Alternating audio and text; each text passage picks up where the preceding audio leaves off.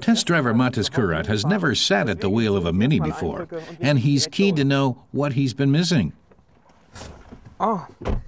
He says he's not very impressed by its size, but is willing to overlook the deficit in the hope that the Mini will redeem itself in other ways.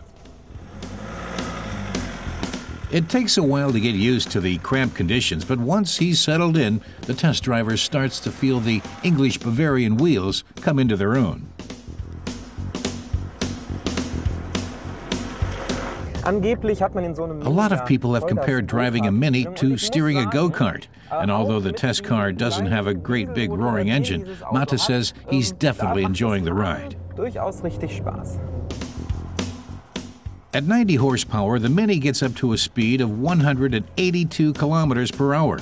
It consumes an average of 3.9 liters of fuel per 100 kilometers and is fitted with a BMW 6-speed gearbox. On the upside, there's not much shift travel between the gears, but on the downside, changing between them requires effort. But Matas says that's not the only problem with the Mini. Interior design seems to be much more about form than function. The dashboard, for example, is dominated by a huge speedometer, which Matas finds distracting. Every time he wants to check how fast he's going, he has to move his head to find out, and that is not in the best interest of road safety.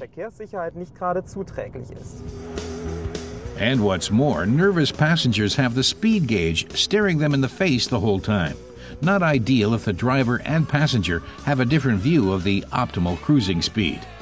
But apart from the irritating speedometer, most of the Mini's controls are easy to work with, and given the small amount of usable space available, all the buttons and levers are all within easy reach of the driver.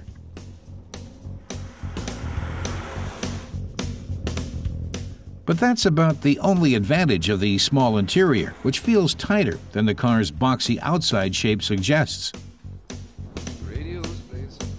As a retro touch and throwback to the original Mini, the car's shoulder line rises minimally. Seen from the front, with its big round headlamps and mouth-like radiator grille, the car seems to have a face. The hood and the wings are one piece.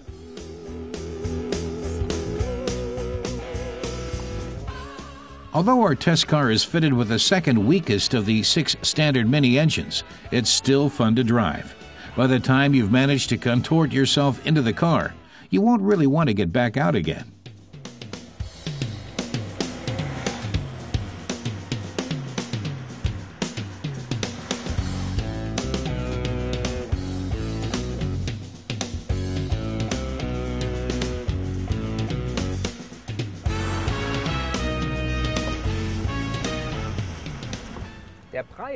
To sum it up, Matas says at a price of 18,100 euros in Germany, the Mini 1D might be a bundle of fun, but there's no getting around the fact that it's a tight squeeze. Ultimately, it's all about priorities, great comfort or a great time.